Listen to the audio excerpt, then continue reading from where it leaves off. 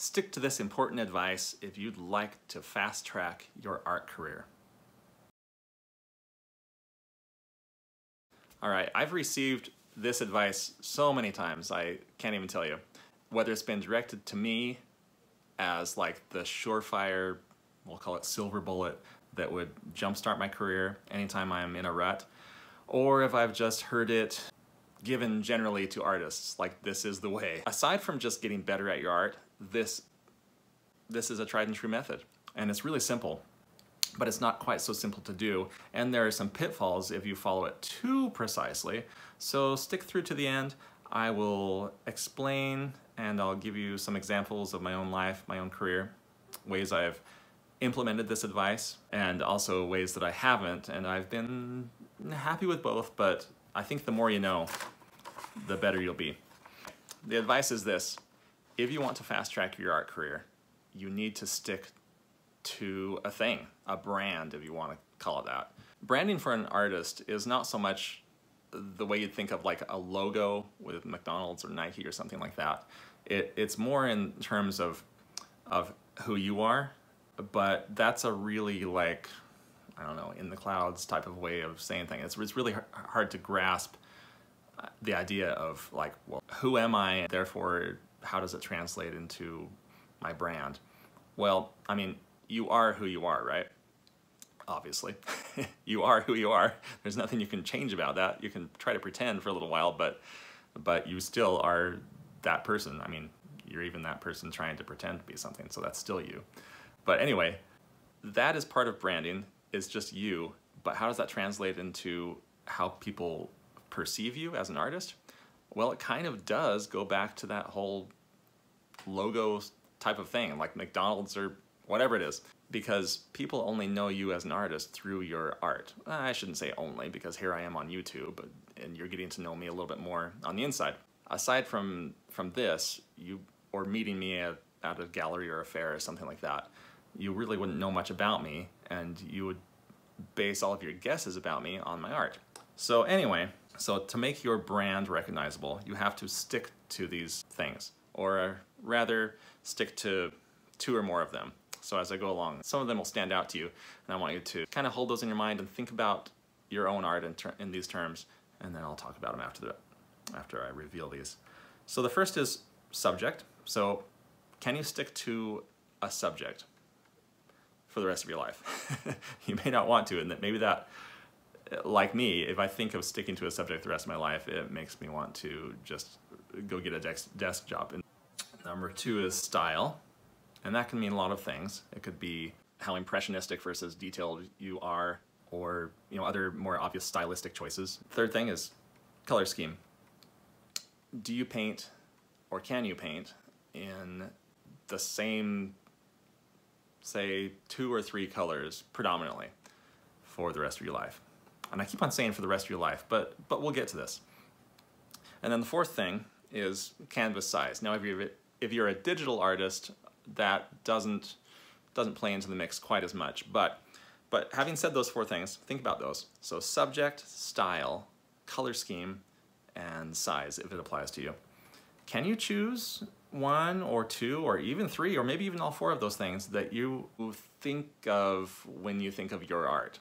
Could you place your art that you always do, and I say always in quotes, but can you place your art that you do in a category where you could describe it in those terms? Can you say, I paint apples in an impressionistic style, and I always paint them in a combination of green, yellow, and red, and I always paint them about 1 foot by 1 foot, and I like squares.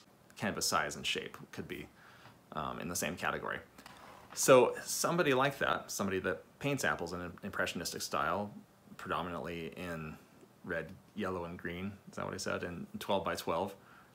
In that size category, you could even say, like, I always paint on gallery wrapped canvas and I don't frame them. So these are all choices, and these are branding choices. It's not just like, I just paint in my own way. I just paint with my signature style. Well, what is a signature style? It's really hard as an artist to just stick to this, because frankly, the best artists can kind of paint however they want to.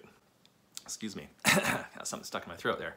So all of the best artists in the world can basically paint however they want. And some of you and some artists out there, you might be included in this, already have found your style. You found your brand. You know, everybody thinks of you in terms of this, you know, they can categorize you in those 4 things. They know exactly what you paint, they know how you paint, they know the colors that you use generally, and they almost can recognize you by your size. And there are always exceptions, there are outliers in this. But if you are one of those, congratulations. If you've been able to do that and stick with it for years, chances are you don't need this advice anyway, and you already know that it works. And anyway, good for you. You're probably well on your way to being rich and famous. For the rest of you, and I'll include myself because I've been both on this bandwagon and off at different times in my career, please do take this advice. It really is kind of the key to becoming well known as an artist. And I think it goes without saying that quality is kind of the overarching thing here with any art. You want to be the absolute best you can be. If doesn't matter what you paint, if you're super consistent in all these things and you're not good quality within your realm, in other words, if you don't fit people's idea of what good quality is in that style or that realm, then none of the rest of it will matter. But if it is quality and you stick to these things, you will quickly become known as the artist. The artist. You are the artist who paints this. You'll take, well, you can see a lot of my animals back here.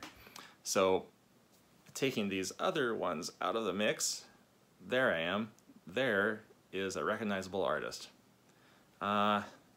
Maybe we take those out of the mix, and you can kind of see my point here. If you look at those, well, you can even see that up there. Well, I paint, this artist paints women, but there's not so much of a color scheme among those things. So do you see my point? So if I were just a those aren't landscapes, those are, if I were just an animal artist that always paints large like this on gallery wrap canvas that's never framed, I always use brown and black and white. And what did I say? Size, subject, style. My style is always, I don't know how to describe it. So anyway, if I were to stick to that and really just push that, I guarantee I could become known as certainly not the painter of those things, but one of a handful of painters that does those. And the more I stick to that style, the more I tighten up to this exact way of painting, and I never deviate. Well, I shouldn't say never. Never and always are very, I don't like those words, because there's almost always an exception. Almost always. But I did say almost. But the tighter I get that, there are lots of other artists that paint that subject and actually in that way too. At least there are a few, and they're really, really good. And if I want to get in on that, I have to stand out a little bit. And one way to stand out is just to be selling in different places. It could be even in the same town, but in a different gallery. But I wouldn't want to be mistaken for that other artist. But I could take any two of my paintings that look relatively similar in style and in subject and size and color scheme, and it would be easy to make a case for any of those. So, do I want to do that? If you're an artist and you're watching this, you have a passion for it, you're looking for ways to get better, it'd be hard for you to not do it. Hard if not impossible. And I would agree. That's the way I am. But also, am I in it for the money? Partly. I love it. I would do it regardless. But getting back to the point, can I stick to one subject the rest of my life? Well, it would be hard. As much as I love painting, I also love painting different things. I am not a person that just likes to eat one thing every day. although I have my favorite foods, I would probably go crazy if I had, say, shrimp scampi for every meal for the rest of my life. And in a similar vein, if I had to paint the same type of thing for the rest of my life, I think I'd go crazy. So there are some ways around this. Can I paint similar things enough to make a living, and then am I all right with painting a different subject, maybe even entirely different? Maybe this whole list would be different. Maybe in complete contrast to this, I would paint tiny little pictures of Roman statues in a, I don't know, I'm coming up with this on the top of my head, in a super realistic way using only purple. Anyway, no, I probably couldn't do that. Although now that I've said that, I should probably do one. But anyway, it doesn't matter what I choose, I would want to just shake things up a little bit. And you've seen all the different things that I do. I love plein air painting, for example. Let that be a little plug for plein air painting. If you haven't done that and made that part of your life, please do. It's so enjoyable, and there's a never-ending supply of subjects that you don't have to pay or even photograph. It's so nice. It's so freeing. So could I do that forever? Could I plein air paint landscapes forever? Yeah, I probably could, but would I also want to shake things up occasionally and like use reds and oranges on occasion and be more detailed? I mean, I'm just going to answer the question. Yes, I do. I want to sometimes be more detailed with my representations, and sometimes I want to paint cities instead of landscapes, and often I want to paint in the mountains instead of just the fields and barns that I often find myself painting when I'm outdoors. So even within that, I want to, again, just shake things up, just make it interesting.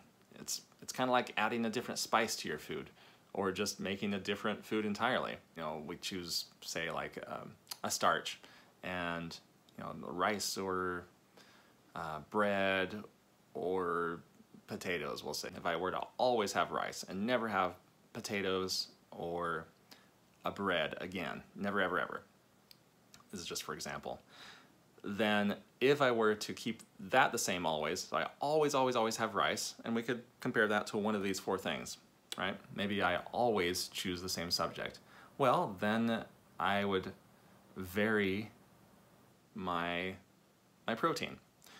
Instead of having shrimp all the time on my rice, I would have chicken something, and then the next day have beef and then pork. I don't know. For some reason, my brain can't think of food right now.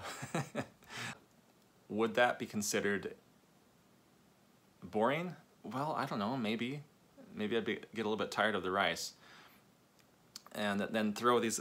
I'm gonna try to think of four things. So if I were to have rice and steamed broccoli and orange juice for every single meal, but I was gonna change up the protein and the spices that I put on it and the sauce that goes with it. So that's a whole thing in itself. It's a whole part of the meal. So could I keep those things the same and just vary that and still be interested enough that it would feel new and exciting to my palate? Well, similarly, can I choose 2 or 3 of these things that I've said, subject, style, color scheme, or canvas size? Can I stick with one of those, or 2, or 3, the rest of my life, and just vary the protein, we'll say? We'll say that that's maybe I could vary the, well, actually, you could choose any of these. So, putting this into real life examples, let's say you really like to paint impressionistically. You really have a tendency to like greens and reds. And as you look around all of your work, you find that that's kind of common. So your subject, your style, your color scheme, and you generally really like something between 12 by 16 and 18 by 24, and you really don't prefer it to go smaller or much bigger.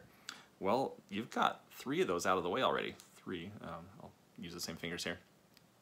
And if you were to do that, you could change up your subject every single time, and if your style was actually really consistent, you could get away with that really well. Subject is probably the top one, and there's a reason I put that first, is subject is predominantly what people recognize when they see artwork. And that's how we categorize and tell the difference between artists and, we'll say, styles, even though that's not style at all. But they'll look first at subject, they'll look second probably at style, maybe color scheme, those might be flippable. And then canvas size does have something to do with it because, I mean, that is recognizable, right? Can any of those be varied? Yeah, they can be. And there are different combinations that you could think of, I'm sure. I encourage you to write these down. So again, subject, style, color scheme, and canvas size. Write those down and see if you could categorize your current work in that, and then could you fine-tune that a little bit. I think it'll work for you. I really do. This has worked for me. I went up in fame because I was following this advice, and then I decided to change it up and it went down. So I've gone up in fame as I've focused on, well, like restaurant interiors. I was pretty well known for that. When people thought of that subject, I was one of the few artists that came to mind. Or if they were given my name, they're like, oh yeah, he's the painter that does the restaurants. It was awesome. It was pretty easy to do that, but then I got sick of it, and anyway, this like I said at the beginning, this is advice that I could do better at, and I've tried it many times, and I've built and killed my career at least 4 times, and every time I come back, I kind of focus on a different subject, and even style, and well, all these things. I think if there's anything that's consistent with any of my work, it's just that I kind of lean towards brown as a color scheme or as an underpainting, but I think I could do better. And if you want to, this is every piece of advice that you ever receive is to be taken with a grain of salt and to be fit to your situation the way you feel it is best. But I really do think that this would be helpful for everybody. If you were to take any artist that's not yet well known and get him or her to abide by these guidelines, to just stick to something, stick to these 4 things or a few of these 4 things, the more the better, they would almost without fail within a year or 2, maybe more, but I would say a year or 2, if you're getting your work out there, if you're trying to show it to people, then I think that would make all the difference. So when do we not follow these things? Well, first of all, whenever we want. And honestly, you're the artist. You can do whatever you want. You don't have to follow any of these rules. Some rules work for some people, and there are others who can go completely against it, and maybe there are some success stories out there. Well, I know there are. I've heard some. But when do you not do it? Well, if you're trying to learn, and if we're sticking to one thing over and over again, it's a little bit hard to learn because we learn from mistakes. And if you have this tried and true method that you always follow, and you're really good at following it, then you're probably not learning anything. And you may have this impression that you're good, but you're really, and you may be, but you're not getting better in that case. So if you want to keep on learning, if you want to become better and better, then do other things that are challenging to you.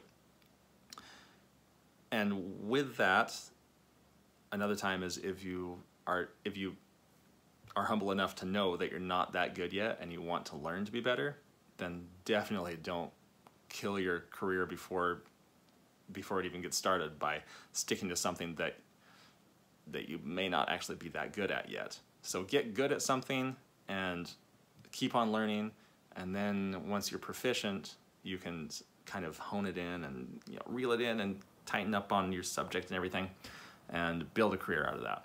But don't do it when you're brand new. You can have an idea with it and you can start building a portfolio. You know, again, using that animal example, I could start, you know, if you like animals and like to paint them, go ahead and do that and start building that portfolio, but paint other things too and challenge yourself in a multitude of ways with painting those animals or whatever your subject happens to be, right? And then also just don't do this when you need change in your life. Still do it, I would say, but don't do it all the time. So that always thing, again, keep that in quotes in your mind. So always is not true always with artists. And, you know, just shake it up, like I said, plein air paint or something like that, just to keep it interesting. So it might actually be as simple as that. I think this is like the golden piece of advice. If you really want to make a living at your art, just niche down, as they say. And do you know what a niche is? It's like, you know, carve out a niche, you know, a little place for a important artifact to go, for example. So if you niche down, you want to just be known as the painter of this type of thing. And then diversify in your own time. And there will eventually become a point when you'll be so famous and so well known that you can kind of paint whatever you want. I'm thinking of one artist right now, and I won't share who it is because I don't want you to focus on that.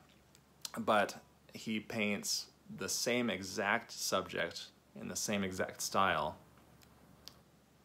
over and over and over again, frames it the same way, and it's always small, well, about yay big, with a big fat frame. And then recently I've seen him do really, really, really large versions, probably much bigger than my big ones back there, my 4x6 ones. So he'll do really large versions of the exact same subject that he always does, and in the exact same style, but just bigger. And I find myself, it's so funny, I find myself thinking, oh wow, that's new, when in reality it's not at all, but it's funny how we think. And he's actually even more recently thrown in slightly different subjects that are still in the same style and still in similar color schemes. And similar enough that it's recognizable as his still. Anyway, success story there. And so once you get as famous as this guy, or whoever that guy might be, and you might know people like this, or artists like this, or know of them at least. Oops. But anyway, once you get to that point, you can change things up, and you'll eventually get to the point where you can share anything, and you could almost sneeze on a canvas and it would sell. That's the advice. So take it or leave it. Let me know what you think. Is this good advice, bad? Have you done it? Have you seen it work for others? Have you seen it work for yourself? Would you change anything about what I said? Let me know in the comments. If you want to be notified of what I'm doing, new works that I've painted, or workshops that I am teaching, or classes that I'm doing, please go to my website. It's trentgoodmanson.com, and you need to spell it right. And you can also sign up for my email newsletter, which comes out occasionally. No more than once a month, usually. I don't know. I don't have any schedule. Anyway, go there if you want to sign up. I hope you enjoyed this video, and I hope it offered something helpful to you. All right. Take care. I'll see you later.